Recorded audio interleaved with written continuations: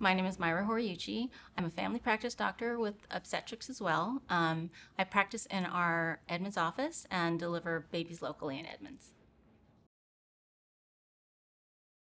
My specialty is family practice with obstetrics. I kind of came to it during med school.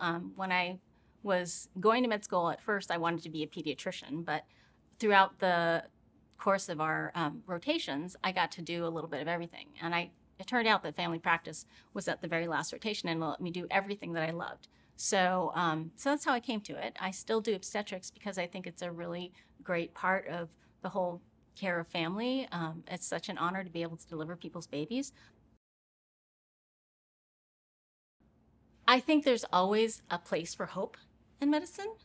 I think that's part of our job.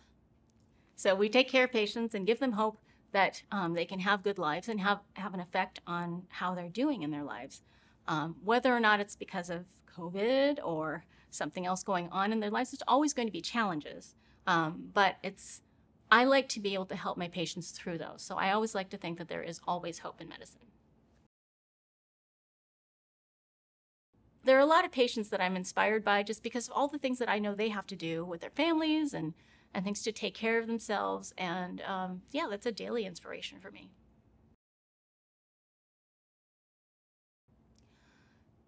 So I think it's important always to have the patient at the top of the pyramid.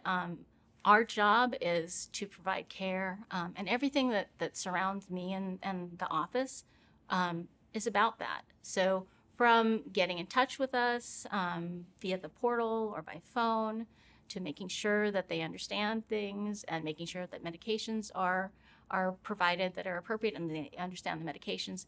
That all is part of that pyramid. Our front desk staff and the nurses and MAs are all part of a family here.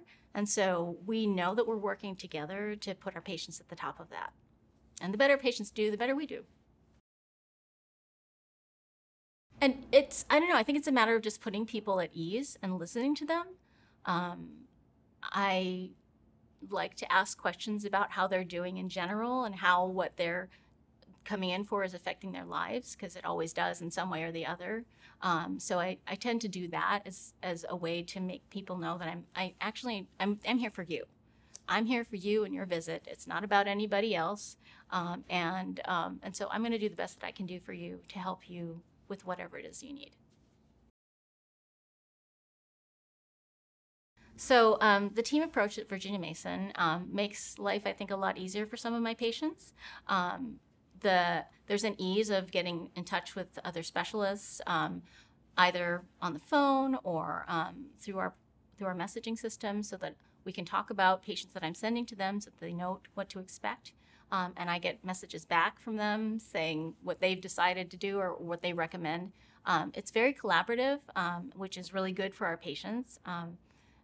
I think that's probably the best thing about the whole having the specialists available so easily for us. The reason why I've stayed here for so long is because it's really been a family. We've always thought about it as like a family, so everybody's at the same level as far as the staff is concerned. It's not like one person is above another. We all know that we're really important to the team of taking care of our patients, and I think that helps a lot with our collegiality and with just the happiness of being here, is really knowing that we work as a team or a family. Well, so one of the things is I'm a dog lover. And all of my rooms have pictures of my dogs in them. And so when people are waiting for me, they always see them and ask me about them. And a lot of people have dogs, especially in Seattle, in this area. So that's one thing. I tend to get to know people over time, and I tend to remember things about, their other parts of them besides just their medical issues. And so I try to build on that as much as I can. And I think humor is a good part of it as well. People come in sometimes and they're really worried, and just making things understandable and less scary, I think, is really important. And sometimes bringing humor into that really, really helps.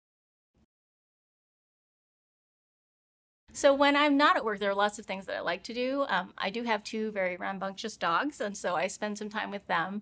I like to take them hiking and paddleboarding. actually, and I can get both of them on my paddleboard at the same time without falling off, which is amazing. Luckily, they're small dogs. And I like to rock climb. It's very focusing. It gets my mind going as well as my body. It's kind of like a moving meditation. So it's one of my favorite things to do is climbing.